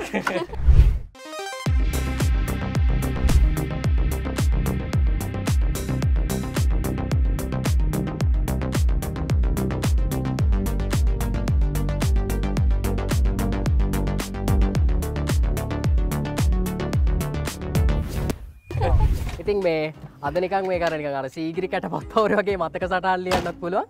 මේ ඒක නෙමෙයි අම්මා බන්නේ නැද්ද මේ උඩ මල් පෝච්චියකුත් එල්ලලා තියෙනවා නේ. අම්මා ඉතින් කොහොමද ඉතින් මං ඒ අමාව තේරෙන කාලේ දැන් එයා දන්නවා මගේ වයිෆ් එක කොහොමද ඉතින් අර පිස්සුවක් කියන්නේ අපි එක මිනිස්සුන්ට එක පිස්සු දිනනවනේ එක වයිෆ් නේ. ඉතින් අර ඉන්න කාලේ පුළුවන් කාලේ ආස දෙය කරලා ඉතින් අර මං අම්මගෙන් කිසිම එකක් නැහැ. අර මම හිතන්නේ මේකයි. අපි දැන් මොන හරි කියන්නේ අපි දැන් මේ ඉන්න කාලෙත් එක්ක අපි මොන හරි ස්ට්‍රෙස් මොන හරි යවන්න තියෙනවා නම් හරි ඉතින් මනම දකින්නේ ඒකයි. මොන හරි දෙයක් අපිට හිතෙන දේ වලට කරන දේ තමයි ඉතින් මං දකින්නේ කියන්නේ. හරිම දේ නෙමෙයි හැම දෙයකම හරි කියන එක තමයි මම හිතන්නේ. වැරදි දේ ලස්සන වෙන්න පුළුවන්. එතකොට ඇයි මේකේ මේ පුට්සයි කලයක් තියෙන්නේ අයියාගේ බබාගේද? බබෙක් නැතාම නෑ. මේ ඕකත් මං ඒ කියන්නේ ගරාජ් එකක තිබ්බ එකක්. මේ ඒ කියන්නේ මේ උඩ තියෙන කිසිම දෙයක් වටිනාකමක් තියෙන මේ සල්ලි දීලා ගත්තු මේක කියන්නේ අඳුන්තර මේ ඇඳලා කරලා තියෙන මේ තත්ත්වයට ගේන්න මට ඒ කියන්නේ මහා වියදම් වෙච්ච කිසිම දෙයක් නෑ. ඔක්කොම එහෙම මං එකතු කරපුවා මගේ යාළුවම සමහර දේවල් මචං මේක ඒ කියන්නේ උන්ට කොහෙ රියා මචං මේක උඹට තමයි හරියන්නේ එල්ලගනින් කාර් එකේ. අර ඒ වගේ ඒවා තියෙනවා. අයියා මේකද වගේ වාහනේ හෝන් එක? හොද ඕනේ තියෙන ඕකත් මේ අපේ මගේ අක්කගේ බබාගේ ගෙනපු ටෝයක් හොරකම් කරා. ඉතින් මං හිතන්නේ අපේ බලන කට්ටියට මට විශේෂ දෙයක් කියන්න තියෙනවා. ඇත්තටම මේ concept එක නේ තාරුක. කවුරුත් හිතන්නේ නැති විදිහකට දැන් සාමාන්‍යයෙන් ක්ලාසික් කාර් එකක් ඕනම කෙනෙක් ගන්න ටිකක් යුනික් වෙන්නනේ වෙනස් වෙන්නනේ. හැබැයි තාරුක ලොකු මුදලක් වියදම් කරන්නෙත් නැතුව ක්‍රියේටිවිටි එක පාවිච්චි කරලා තමන්ගේ තියෙන ක්‍රියේටිවිටි එක පාවිච්චි කරලා වෙනස් දෙයක් අලුත් දෙයක් හැමෝගෙම කතා බහට ලක් වෙන විදිහේ වෙනස් වැඩක් කරලා දෙනවා. මං හිතන්නේ ඒකට තාරුකට කොල්ලෙක් විදිහට අපි අනිවාර්යෙන් ක්‍රෙඩිට් එක දෙන්න ඕන. ඒක විශේෂ දෙයක්. ඒකට අනිවාර්යෙන් තාරුකට තෑන්ක්ස් කරන්න ඕන. ඉතින් කවි මේ වාහනේ වටේම දැන් ඇවිද්දනේ. කවි මේකේ මේ දැක්ක තව අමුතු දේවල් මේ අපේ කට්ටියට කියන්නේ මොනවද දැක්කේ? තව මේකේ තියෙනවා කැජස් එකක් තියෙනවා. තව පැදුරක් තියෙනවා. තව ෆස්ට් එයිඩ් බොක්ස් එකක් තියෙනවා. මට ඉතින් උස නෑ තව බලන්න තව ඇතුලේ මොනවද තියෙනවද දන්නේ නෑ. මේ පිටිපස්සේ තියෙනවා තව ලෑන්ඩ් ෆෝන් එකක් තියෙනවා. ඔව් තව තියෙනවා මේකේ මේ ස්ලෝ මූවිං වීකල් කියලා ස්ටිකර් එකක්. මේක මේ තියෙන දේවල් එක්ක ටිකක් අර ස්ලෝ එකේ තමයි කොහොමද තන නේද? ඔව් ක්ලාසික් කොහොමත් ඉතින් අර අපි හයියෙන් පදින ඒවා නෙමෙයි ඒ වලට වෙනම වෙහිකල් තියෙනවානේ. ක්ලාසික් කොහොමත් ඉතින් ක්ලාසික් එකේ අර හිමීට යද්දි තමයි වටේ පිටේ මිනිස්සුන්ට ලස්සන බලන්න හරි. ඒ කියන්නේ ක්ලාසික් ඒ වයිබ් එක හැදිලා තියෙන්නේ මේකයි. ඊට එහා චුට්ටක් මේක ටිකක් කොහොමත් ඉතින් බඩු මුට්ටු දාගෙන දිරලා කරලා එහෙන් මේ කෑලි මේ පොඩ්ඩක් රස්ටි ලුක් එකක් නේ. ඉතින් මට කොහොමත් මේක හයියෙන් යන්න බෑ. හිමීට මගේ චිල් එකේ යනවා.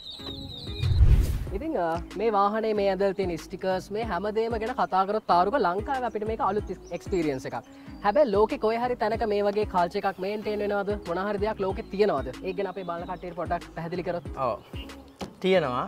මෙහෙමයි මේක ගොඩක්ම 50s 60s වල කියන්නේ අර රොක් සංගීතෙත් එක්ක ආපු ඒක එහෙම එකක් ස්වීඩන් වල පොඩ ඇමරිකාවෙන් ආපු එහෙම දෙයක් තියෙන මම හොයලා බලපු ඒ කියන්නේ මට තේරිච්ච විදියට එහෙම ආපු එකක් ඒ කියන්නේ ඒගොල්ලෝ අර ඒ කියන්නේ ඒ වගේ දේ ෂෝස් දවස් 6-7 ටිකක් පික්නික් යන ටයිප් එකේ ඒවනේ තියෙන්නේ. ඉතින් ඒගොල්ලෝ මොකද ගන්න ඒගොල්ලන් තියෙන වාහනේ බඩු මුට්ටු අනම් මනම් කෑම බීම අනම් මනම් ඒගොල්ලන්ට ආවේනික විදිය මොකද එතන ෂෝ එකක් නේ යන්නේ. ඉතින් එක එක්කෙනාට වෙනස් වයිබ් එකේ තමුන්ගේ මොන හරි දෙනවා නම් එළියට දාගන්න ආර්ට් එකක් මොකද එතන එන්නේ මියුසික් කරන අය ටැටූ ආටිස්ලා ඉතින් එක අර ඒ වගේ දේවල් කරන මිනිස්සු. ඉතින් ඒගොල්ලොත් එක්ක ආපු එක එක ඒවා වෙනස් වෙලා තියෙනවා. දැන් මේක වුණත් මට හිතිච්ච දේ මගේ ඇහැට මට දැනෙන විදිහට මේ කරලා තියෙන. දැන් මේවත් එක එක කැටගරිස් තියෙනවා. සමහර ඒවා තියෙනවා කියන්නේ මෙටල් කෙලින්ම කියන්නේ එන හෙවි මෙටල් වලින් පාස්සලා ඒ රස්ටික් ඒ ලුක් එක දීපු ඒවාත් තියෙනවා. දැන් මම මේ ආර්ට්ස් එක්ක මගේ ඒ දේවලුත් එක්කනේ මේ යන්නේ. කියන්නේ ඒවලත් කැටගරිස් තියෙනවා. මේක රැට් කල්ට් එකක්. රැට් රොඩ්කා කියලා අපි සර්ච් කරාම මම ඔයගේ පිටපස්සෙත් ලියලා තියෙනවා. කියන්නේ නොදන්න අයට සර්ච් කරලා මොකද්ද මේ කියන එක බලා ගන්න. ඉතින් එහෙම කල්ට් එකක් තියෙනවා ලෝකේ. ඉතින් ලංකාවේ අපිට නම් හුරු නැහැ. දන්න අයත් ඉන්නවා. හරි. ඉතින් අද අපි මේ වාහනය ගැන ගොඩක් දේවල් කතා කරා. මේ වාහනේ හිස්ටරි එක ගැන කතා කරා. ඇත්තටම එළියෙන් මෙහෙම පේන්න තිබ්බට ඇතුලේ තියෙන්නේ මොකක්ද කියලා අපි කතා කරා. ඒ හැම දෙයක් එක්කම දැන් ඇති කතා කරා. ඔව්. මට දැන් මේකේ වටයක් යන්න ඕනේ. හරි. එහෙනම් අදට අපි මේ අපේ සෙග්මන්ට් එකෙන් සමවරගෙන ලබන සතියේත් මේ වගේම පිස්සු හැදෙන වාහනයක් ගැන කතා කරන බලාපොරොත්තු වෙමින් අපි ටක් ගාලා යමුරවමක්. යා.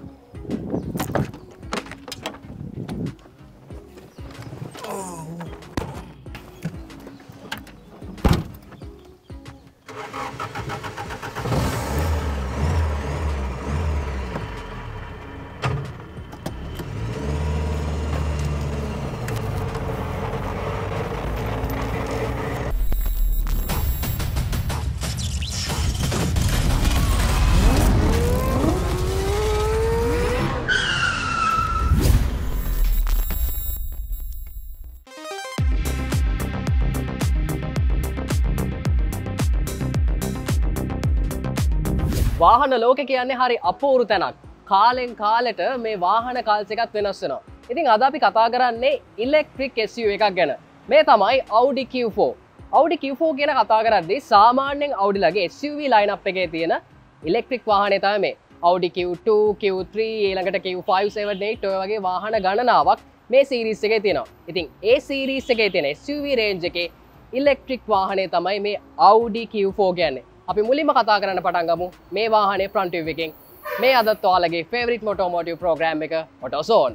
ඉතින් අපි මුලින්ම කතා කරොත් Audi ලගේ මෙන්න මේ තියෙන unique logo එක ගැන. මේ logo එකේ තියෙන rings හතරක්. මේ rings හතර හැදලා තියෙන්නේ companies හතරක එකතුවෙන්. එතකොට Audieri කියන ලතින් පදයෙන් තමයි මෙන්න මේ Audi කියන brand name එක නේ. ඒක ගැන ලොකු කතාවක් තියෙනවා. අපේ තවත් segment ගොඩක් තියෙනවා. ඒ segment වලදී මේ වාහනේ history එක ගැනත් අපි කතා කරමු. ඉතින් එතනින් පස්සේ මම යනවා මේ වාහනේ මේ තියෙන grill design එකට. සාමාන්‍ය වාහනයක ඕගොල්ලොන්ට දැක් ගන්න පුළුවන් මෙන්න මෙතන කවුල්ස් තියෙනවා, හිල් තියෙනවා. හැබැයි මේ වාහනේ කිසිම කවුල් එකක් මොකුත් දැක ගන්න හම්බෙන්නේ නැහැ. fully cover වෙච්ච grill එකක් තමයි තියෙන්නේ. ඉතින් ඇත්තටම මේක electric vehicle එකක්. එතකොට මේ වාහනේ ඇතුලේ combustion engine එකක් නැහැ. ඉතින් එතකොට grill එකක් අවශ්‍ය වෙන්නේ නැහැ මෙතනට. ඉතින් ඒත් අර unique වාහනයක look එක තියාගෙන මෙන්න මේ විදිහේ design එකක් දීලා තියෙනවා. ඒ වගේම මේ grill එකේ ඕගොල්ලන්ට පේනවා වටේට මේ ගිහිල්ලා තියෙන line එකත් එක්ක Audi එකේ තියෙන unique grill design එක දැක් ගන්න පුළුවන්. මේකේ තියෙන octagonal shape එකක්. ඒ වගේම two tone color design එකකින් තමයි මේ හැමදේම දීලා තියෙන්නේ. ඉතින් ඊට අමතරව මම මෙතන lights වලට ආවොත් ඕගොල්ලන්ට පේනවා ගොඩක් ලස්සන light design එකක් තියෙනවා. ඒ වගේම මේකේ sequential light design එකක් මෙන්න මේ වගේ දැක් ගන්න පුළුවන්. ඉතින් ඒ වගේ දේවල් එක්ක මේ වාහනේ පාරේ යද්දි ගොඩක් ලස්සන look එකක් තියෙනවා. ඒ වගේම මේකේ ගොඩක් sleek විදිහට design කරලා තියෙනවා. ඒ වගේ දේවල් එක්කත් වාහනේ look එක වැඩි වෙනවා. ඉතින් ඊට අමතරව ගත්තොත් මෙන්න මෙතන පල්ලෙහාත් අපිට කවුල් වල එයා ඉන්ටේක් එක ගන්න මොකුත් නැහැ. fully cover වාහනයක් විදිහට තමයි මේ වාහනේ දැක් ගන්න පුළුවන් වෙන්නේ. ඉතින් ඒ හැම දේත් එක්කම මේ වාහනේ sensors ඒ වගේම කැමරාස් වගේ දේවල් එක වාහනේ ටෙක්නිකලිත් ගොඩක් ප්‍රැක්ටිකලි යූස් එකට මැච් වෙන විදිහට ඩිසයින් කරලා තියෙනවා කියලා කියන්න පුළුවන්. ඉතින් අපි කතා කරන්න පටන් ගමු මේ වාහනේ සයිඩ් ප්‍රොෆයිල් එක ගැන. ෆ්‍රන්ට් වීව් එකේ වගේම ගොඩක් ලස්සන සයිඩ් ප්‍රොෆයිල් එකක් මේ වාහනේ මේන්ටේන් කරලා තියෙනවා. ඕගොල්ලන්ට පේනවා මේ වාහනේ ෂැඩෝ ලයින්ස් ගොඩක් තියෙනවා. ඉතින් aerodynamically මේ වාහනේ ගොඩක් improve කරලා තියෙනවා. හුලම් පාරක් කපාගෙන වේගෙන් ඉස්සරහට යන්න. ඉතින් ඒ ඩිසයින් එකත් එක්ක මෙන්න මෙතන අපිට දැක් ගන්න පුළුවන් වින්කර් මිරර් ඔප්ෂන් එක දීලා තියෙනවා. මෙන්න මේ විදිහට මේකේ සිග්නල් ලයිට් දැම්මම මේක බ්ලින්ක් වෙනවා. ඉතින් ඒ වගේ දේවල් එක ගොඩක් හොඳ සයිඩ් අපියරන්ස් එකක් තියෙනවා. ඒ වගේම තමයි මේ වාහනේ වීල් එක සාමාන්‍ය වාහනයක වගේ නෙමෙයි. ඉතින් ඉලෙක්ට්‍රික් වාහනයක් වුණත් මේ වාහනේ ගොඩක් ලොකු වීල් එකක් තියෙනවා. ඉතින් ඒ වගේ මේ වාහනේ S-Line කියලා බ්‍රෑන්ඩ් කරලා තියෙනවා. අපි මෙහෙම කතා කරන්න පටන් ගමු. මේ වාහනේ තියෙන මෙන්න මේ ලස්සන ඇලෝ වීල් එක ගැන. මේක 21 inch ඇලෝ වීල් එකක්. ඉතින් මේ ඇලෝ වීල් එකත් එක්ක මේ වාහනේ ලුක් එක ගොඩක් හොඳට පේනවා. ඉතින් ඉස්සරහා හොඳ බ්‍රේකින් සිස්ටම් එකක් තියෙනවා. ඒ වගේ දේවල් තමයි කතා කරන් තියෙන්නේ. ඒ වගේම මේ වාහනේ ග්‍රවුන්ඩ් ක්ලියරන්ස් එකත් සෑහෙන හොඳ මට්ටමක දෙනවා. ඉතින් මේ දේවල් එක්ක SUV එකක් විදිහට මේකට සාමාන්‍ය ලංකාවේ තියෙන රෝඩ් කන්ඩිෂන් වල ගොඩක් හොඳට ගමන් කරන්න පුළුවන් කියලා අනිවාර්යයෙන්ම අපිට කියන්න පුළුවන්.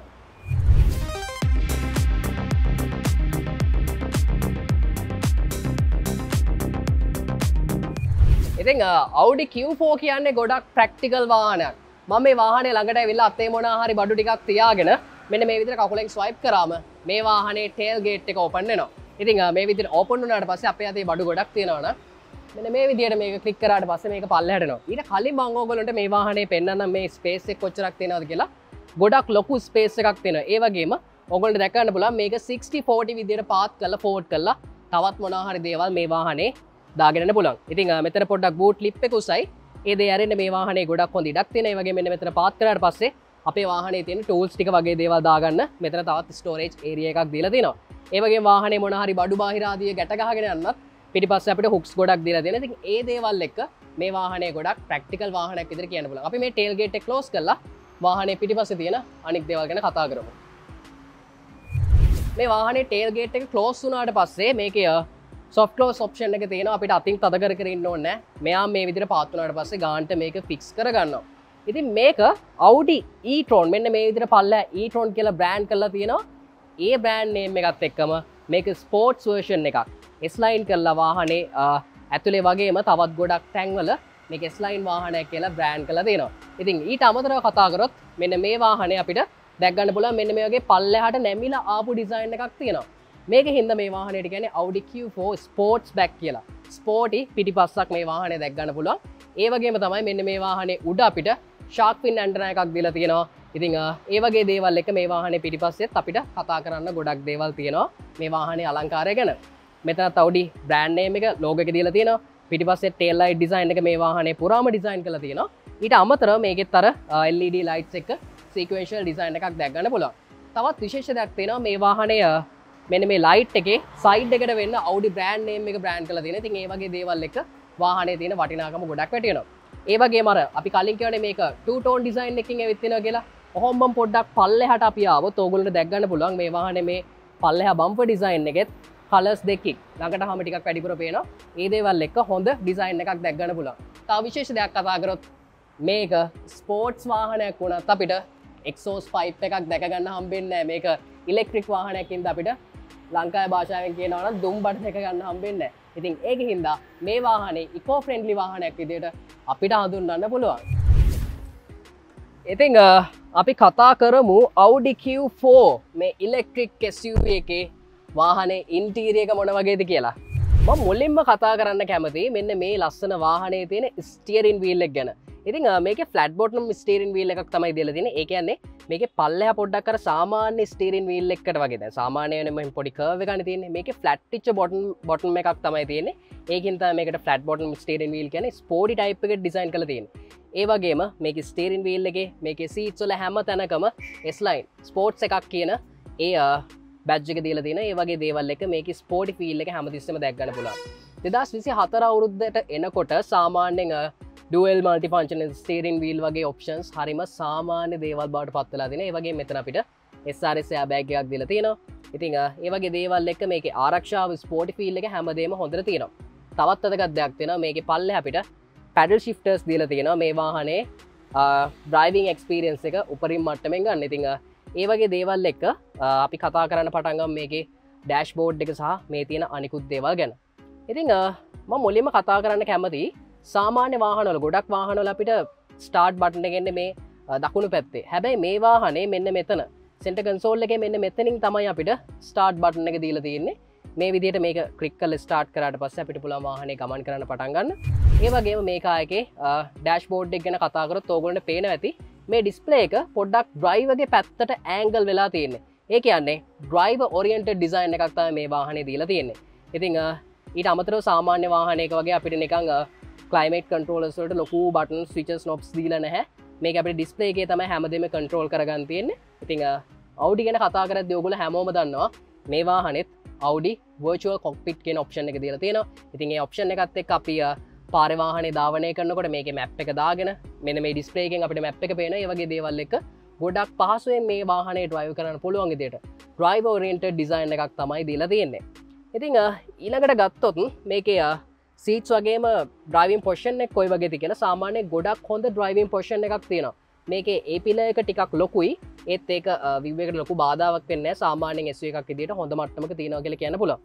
ඉතින් මේකේ සීට්ස් ඕගොල්ලන්ට පේනවා ඇති ගොඩක් කම්ෆර්ටබල් විදියට ඩිසයින් කරලා තියෙනවා. ඒ වගේ මේකේ හොඳ ප්‍රීමියම් ෆීල් එකක් තියෙනවා. ඒ වගේම ආම් රෙස්ට් වගේ දේවල් හැම දෙයක්ම අපේ ඇඟට පහසු විදියට හොඳ සනීපයක් දැනෙන විදිහට ඩිසයින් කරලා තියෙනවා. ඊළඟට මේ වාහනේ අපිට දැක් ගන්න පුළුවන් මෙන්න මේ විදියට මේකේ වැනිටි මිරර් එකක් වගේ ඔප්ෂන්ස් දීලා තියෙනවා. ඉතින් ඔය ඔෆිස් එකකට වගේ යනවා නම් කොණ්ඩේ පොඩ්ඩක් හදාගෙන වාහනේ බහලා යන්න පුළුවන්.